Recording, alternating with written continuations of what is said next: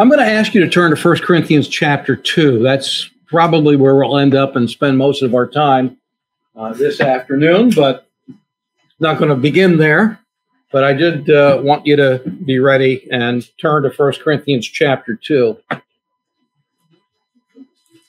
Let me remind you of a couple of things. You know, it's very clear in the Old Testament that God is one, but that he manifests himself in at least two persons. In fact, you could even see reference to the Spirit of God in the book of Isaiah. But you also, for example, in the book of Daniel, you see the Ancient of Days, which is the Father, and you see the Son of Man, which we know is Jesus. And so you have a dualism, at least in the Old Testament, of the Godhead. Let me just remind you of something that I've already taught, and that's this. God has a divine family. Okay, we're a human family. God has human beings that he makes a family out. God has a divine family, a heavenly assembly, a council of, the Hebrew word is Elohim, which is the plural of God. So it's God's, little g. God has a council of Elohim. God has a heavenly assembly. They're called in the scripture by different names. Sometimes they're called the sons of God, small s, the sons of God. God created them. He is the sovereign master over them. The specific name that is applied to God, the God of the Bible in the Old Testament is, we don't know really how it's pronounced, but we pronounce it Yahweh. He's Yahweh.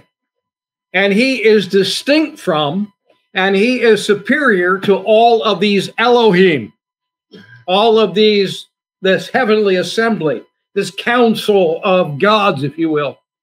And while he doesn't need them, he uses them to both administrate and to carry out his plans in the heavens. But God has also created a human family. I'm a member of it. You're a member of it. God's created a human family, and originally he placed that human family in his earthly abode, the Garden of Eden. And he placed them there to represent him and to administer his affairs and to make the whole earth an Eden. That was his plan. Of course, all of this, creating a divine family, a heavenly family, if you will, and a human family, all of this came with risk. Because these God imagers were created with a free will and were enabled to choose their own authority over God's authority. And in many cases, that's precisely what they did. Both God's heavenly family and God's human family, many of which have chosen their own authority over God's authority. I want to submit to you what is an ancient and biblical worldview that we find in the Torah itself. And I'm going to go back there and I'm going to read it to you in a moment and share some thoughts with you, which I believe is really a summation of all that the Bible says about what God's plan is and what's going on, what went on then in ancient times, what is going on now, and what the future also will shape up and is shaping up toward. But let's pause and pray. Heavenly Father, thank you for the marvelous truth, the revelation that you give us in what we call our Bible. It's your revelation to us. We wouldn't know these things if you didn't reveal them. We're grateful for them. And we thank you that you have unfolded your plan to us in what we call the New Testament, the New Covenant. We pray, Lord, that as we think about these things this afternoon, that this will really open our eyes, open our understanding. We know that the enemy would not want us to understand these things and would want them to remain closed to us and confusing to us. But Lord, I pray that you would break through all of that and that you would give clarity and that you would give great understanding of what the Bible unfolds to us regarding a biblical worldview. We want Jesus to be glorified through it. That's our ultimate goal. We want your plan to succeed and you to be honored through it. And we just thank you that we can be a part of it and understand it because you've shown us. And we pray this in Jesus' name. Amen. I think perhaps two verses that really succinctly wrap up for us a biblical worldview. What is going on from ancient times to the future? I take you back. I'm going back to the book of Deuteronomy, chapter 32, and verses 8 and 9. And here is what we read. It's the Song of Moses. It's Moses' really final words to the new generation of Jewish people that are going to enter into the promised land. Moses is going to die. He's going to go up on the mountain. He's going to be taken, gathered to his people.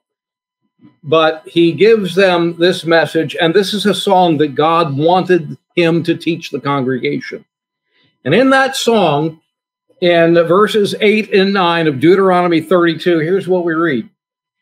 When the Most High divided to the nations their inheritance, when he separated the sons of Adam, he set the bounds of the people according to the number of the children of Israel. For the Lord's portion is his people. Jacob is the lot of his inheritance. Let me pause a moment. We'll look at those verses in just a moment. Someone said to me during lunch, you talked about persecution, but you didn't say anything about the devil, about Satan. Well, that's because it's not in John 15. There's not a word about Satan in John 15. But we know that Satan is ultimately behind persecution. We understand that because there was a rebellion and Satan sought to overthrow God and to successfully undermine God's purpose for humanity. He's tried, he continues to try, and I would say that he has hindered God's plan, but he has not stopped God's purpose. But there are three significant rebellions that are suggested in the book of Genesis that Satan is largely behind. And the first one we're probably most familiar with, and that's the rebellion in the Garden of Eden.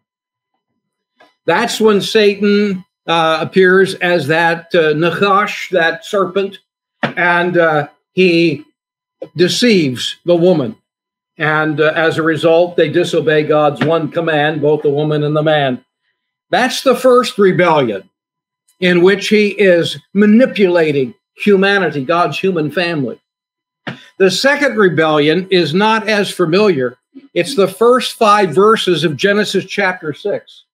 It's where the sons of God mingle with the daughters of men. And what is happening there is there are disembodied spirits that of their own free will choose to disobey God's authority, and they want to be embodied, and they cohabit with human women. And as a result, they spawn a race of giants called the Nephilim. And I believe that that is the basis for the reason of a universal flood that happened after that fact in Noah's day. So those two major rebellions that Satan spawned, were prior to the flood. After their flood, there's one more major rebellion. It's in Genesis chapter 11. And this chapter 11 of Genesis is the record of the Tower of Babel. You familiar with that? Where all the nations united, and a United Nations, a UN, in order to establish through this unity a overthrowing of God's authority. And this really is at the heart of the Bible's worldview. Because at the Tower of Babel, God responded. And we read it. I'm just going to take a moment and quickly read a couple of verses from Genesis 11. And this is what it says, that they said, let's go build a city and a tower that would reach to heaven. Let's make a name for ourselves, lest we be scattered abroad upon the face of the whole earth. And it says, the Lord came down to see the city and the tower, which the children of men builded. And the Lord said, behold, the people is one. They all have one language. And this they begin to do. And nothing will be restrained from them, which they have imagined to do. Go, let us. There again is that phraseology of the plurality, the council of the gods, if you will. Let us go down and confound their language, that they may not understand one another's speech. And the Lord scattered them abroad from thence upon the face of all the earth, and they left off to build the city. Now, that's usually where we end our thoughts about the rebellion at the Tower of Babel. But actually, God's response to that major rebellion recorded in Genesis 11 is what Deuteronomy 32, verses 8 and 9 is really all about. In fact, when you read those verses, what you should understand is God's response to what happened regarding the nations at the Tower of Babel is really paralleled with what Paul says God's response is to nations, to kingdoms, to societies that forsake God and turn away from God. Romans chapter 1, for example, and verses 18 to 25. It says in those verses that as a result of man not wanting God to be in authority over them, that God turns mankind, God turns humanity, God turns societies over to their own desires. And he gives them a reprobate mind and just lets them do their own thing. And he kind of disinherits them, so to speak, and lets them go their own way. Well, what we read in Deuteronomy 32, verses 8 and 9, is really the response of God to the Tower of Babel.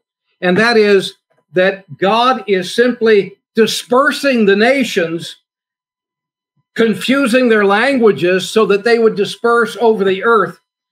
But also included in that is he is disinheriting the nations of the earth. He no longer wants to be in a relationship with the rebellious nations of the earth.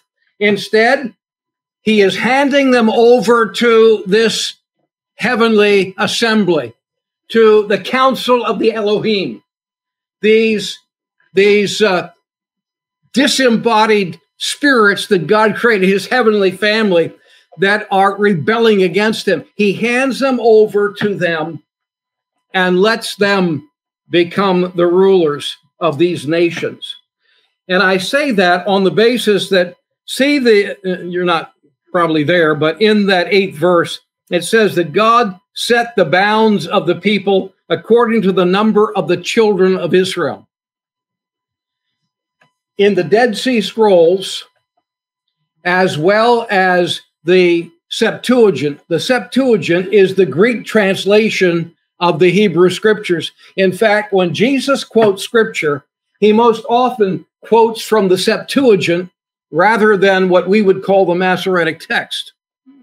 And both the Septuagint, the Greek translation of the Jewish scriptures, and the Dead Sea Scrolls take that phrase, the children of Israel, or the sons of Israel, and they translated the sons of the gods,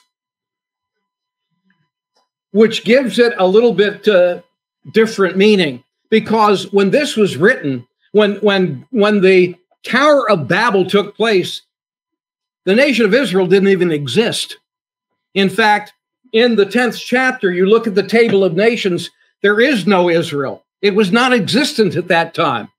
So it really means that when he divided the nations, when he disinherited the nations, he gave them over not to the children of Israel, but he gave them over to the sons of God, so to speak, to this heavenly assembly, and put the nations in their power. He handed them over, the nations, to the Elohim, if you will, who, when they ruled the nations, ruled them corruptly. And that's exactly what he's referring to in Psalm 82, where we read that God stands in the congregation of the mighty. He judges among the gods. That's the Elohim. That's this heavenly assembly. And he says, how long will you judge unjustly and accept persons of the wicked? Defend the poor and fatherless. Do justice to the afflicted and needy. Deliver the poor and needy. Rid them out of the hand of the wicked. They know not, neither will they understand, nor they walk on in darkness, and all the foundations of the earth are out of course. I have said you are gods. He's speaking to this heavenly assembly. I have said that you are Elohim, and all of you are children of the Most High. But, he says, as a result of your rebellion, you will die like men, like mere mortals, and all of your children of the Most High. You'll die like men, and you'll fall like one of the princes.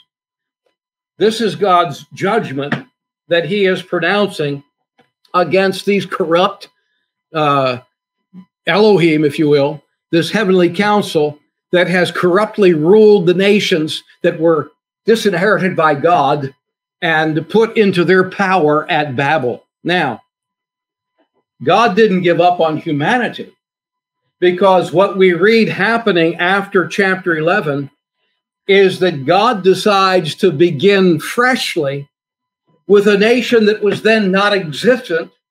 He picks a man called Abram, and through Abram and his seed, a nation, Israel, comes forth. And from that nation, Israel, comes a Jewish Messiah, Jesus of Nazareth.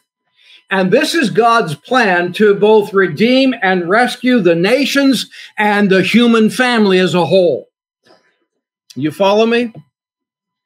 This is a summation of the worldview of the Bible. This is what happened way back in ancient times at the Tower of Babel. It's what's happening now, and it's what the book of Revelation brings to a culmination. The nations of the world are being ruled over by evil powers, and you get a little glimpse. The veil gets pulled back once in a while. You see a glimpse of it, for instance, in Daniel chapter 11, where there's a struggle between Michael the archangel and a being, an evil spirit being called the Prince of Persia. He is a spirit being, not a human being, but a spirit being. And this kind of struggle has been going on since the Tower of Babel, since God disinherited the nations and placed them, dispersed them, and put them into control of this heavenly council. And he begins fresh with Abram and Israel. Well, we know what happened, right? The nation of Israel weren't successful. Israel failed. They apostatized, and they were exiled by God, which necessitated his plan that he had in place, and that is that out of Israel would come the Messiah. It necessitated Messiah. Messiah really is the true Israel. He's the true vine of God. And so Messiah comes, and yet the Messiah that everyone's looking for is not the one that appears in our New Testament when we open the Gospels. The need for Messiah is very clear, but he's not the kind of Messiah everyone's looking for. In fact, let me suggest this, that the Old Testament, that is a revelation to mankind, first to Israel, but to all mankind by God, that the Old Testament, what is called the Tanakh by the Jewish people, that the messianic prophecies, the prophecies of Messiah in the Old Testament that are presented, are a puzzling profile that no one in and of themselves is able to discern until after all the pieces are in place. The messianic prophecies in the Old Testament are cryptic, and they are that on purpose. People tell me when they read the Old Testament prophets, I don't understand what they're saying. Well, it takes a renewed mind. It takes a spiritual mind, and we'll talk about that in a moment to understand what the prophets are talking about. But we do have a great advantage. We have a New Testament that the Old Testament people didn't have. The complete messianic profile and plan of redemption is deliberately cryptic. It's scattered, it's veiled throughout the Old Testament. In fact, the concept of a crucified and resurrected Messiah has to be pieced together from different scattered fragments, each taken separately. Do not talk about a crucified, risen Messiah. There is no Old Testament verse about a dying and rising Messiah. You say, what about Isaiah 53? There is no word Messiah in that whole chapter. We know that by looking back on it, but it is deliberately cryptic. Even after the resurrection, you remember the disciples, they needed to have their minds supernaturally opened and enlightened to realize that Jesus did fulfill the messianic prophecies of the Old Testament. And so I submit to you that the prophecies of Messiah in the Old Testament are deliberately cryptic, that it is calculated to be that way. Now, I've had you turn to 1 Corinthians chapter 2, and that's where we will go and spend the rest of our time. And I want to show you God's revelation. We just did a summation of a biblical worldview. We also just looked at some deliberate misdirection, that God has deliberately misdirected. He has cryptically kept and calculated. He has planned, his redemption plan has been designed to be deliberately misdirecting, because I want you to see this in 1 Corinthians chapter 2. Paul is talking about the wisdom of God. He says, when I came to preach the gospel in Corinth, I didn't come using Greek philosophy and Greek wisdom. He said, I came presenting it with the wisdom of God. And he's making that comparison and that contrast, because he says in verse 5, I want your faith in Christ to not stand in the wisdom of men, not be human wisdom based, but rather in the power of God. And then look at this, beginning in verse 6 of 1 Corinthians 2 down to verse 8. Howbeit, he said, we speak wisdom among them that are perfect, that are complete, yet not the wisdom of this world, nor the princes or the rulers of this world that come to nothing. But we speak the wisdom of God in a mystery, even the hidden wisdom, which God ordained before the world unto our glory. Notice this 8th verse in particular. Wisdom which none of the princes or the rulers of this world knew. For had they known it, they would not have crucified the Lord of glory. Do you understand what this is saying?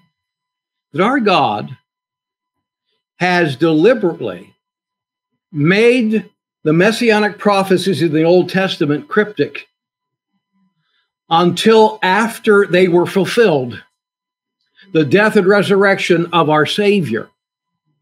That God has designed his redemption plan to be deliberately misdirection. Because if the plan for Messiah's mission had been clear, the princes, and by the way, the word princes there in verse 8 is a word that refers to the hostile beings in the unseen realm, who Paul calls the powers of darkness in Ephesians chapter 1 and chapter 6.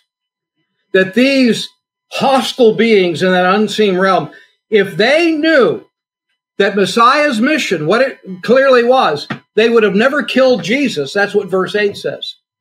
They would have never crucified Jesus, because they would have known that if they crucified Jesus, he would rise again, and God's plan would be successful, and they would be completed, or rather defeated, that God would reclaim the nations forever, and they would be totally defeated.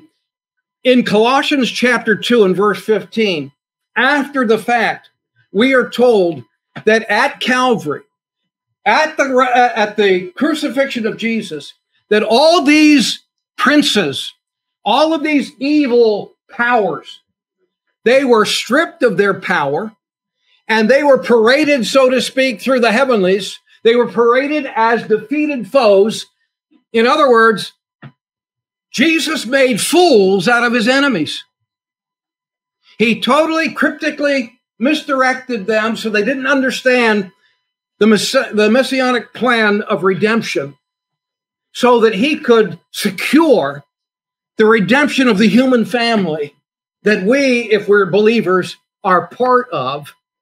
And in doing so, he was able to reclaim the nations from those gods. Ultimately, through his redemption from the Elohim, he's totally defeated them. So, summation, biblical worldview. At Babel, God dispersed and disinherited the nations of this earth. And he placed their rulership in the hands of this council of gods, the Elohim. And they didn't do a good job. They rule corruptly. And God speaks judgment on them in Psalm chapter 82, the first 8 verses. And so here in 1 Corinthians 2, we get a fuller picture that the plan of redemption was cryptic in the Old Testament, but it was calculated to be that way so that God would deliberately misdirect them so that they wouldn't figure it out until after the fact that it was too late, that they crucified the Lord of glory. And in crucifying the Lord of glory, they ensured his resurrection and their defeat. One more point, and then we'll talk about this. In the remaining verses of the book of 1 Corinthians 2, we have really a clear understanding of what revelation is. I'm not talking about the book of the Bible. I'm talking about divine revelation, which is what the Bible is as a whole. In fact, New Testament biblical truth is all revelation. Obviously, Old Testament. We're talking about the New Testament. New Testament biblical truth is God's revelation. Look at verse 7. Paul says, we speak the wisdom of God in a mystery, even hidden wisdom, which God ordained before the world. This is eternal truth. Before the world, he ordained it unto our glory. Look at verse 9. But as it is written, eye hath not seen, nor ear heard, neither have entered into the heart of man the things which God hath prepared for them that love him. Now, every time I've ever heard a preacher mention that 9th verse, it was mentioned in the context of, well, you know, we can't even imagine what heaven will hold for us. But what he is doing here, he's talking about the whole New Testament is a biblical mystery. You know what a mystery is in the Bible? A mystery is God's plan that was previously hidden from before the world began is finally unveiled. And if it's not unveiled, there is no creature that will ever discover it or ever figure it out. It would be totally clueless.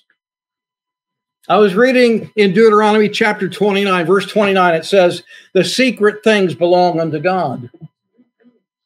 There are things that God knows that we don't know, but there's things that we didn't know in the Old Testament times that we now see and know because God chose to reveal it in New Testament revelation. Biblical mysteries is what I'm talking about. And the meaning of that quote from Isaiah 64:4 in verse 9 of 1 Corinthians 2 is not talking about, specifically the Christian's future. It may include that, but it's talking about God's total plan of redemption. God's total plan of redemption.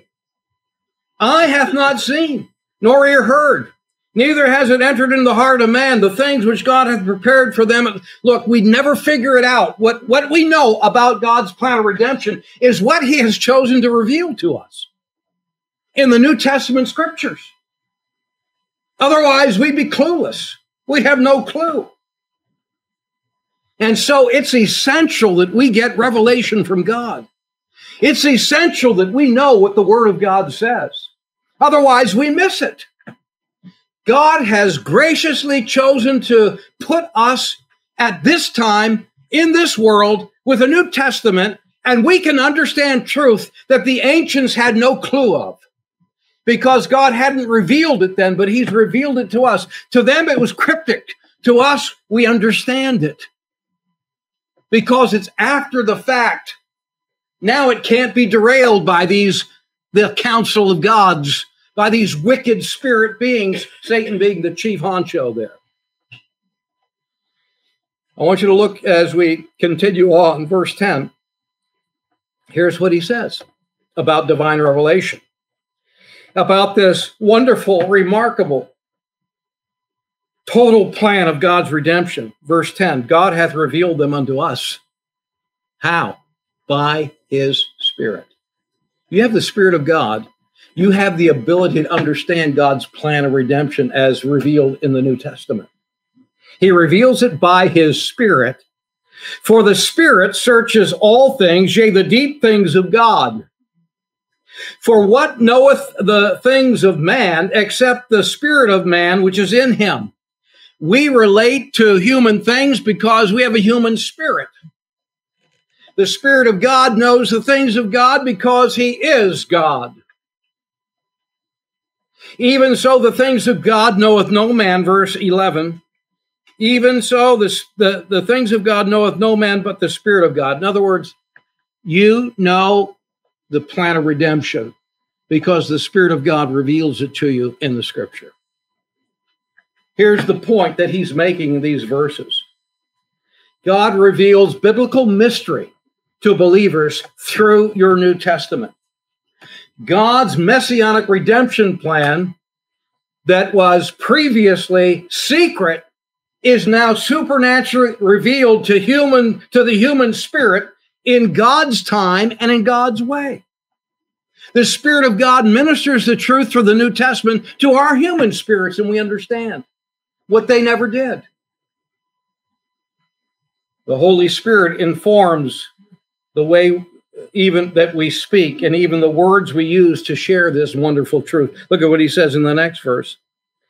Verse 12, now we have received not the spirit of the world, but the Spirit which is of God, that we might know the things that are freely given us to God. In other words, what God reveals.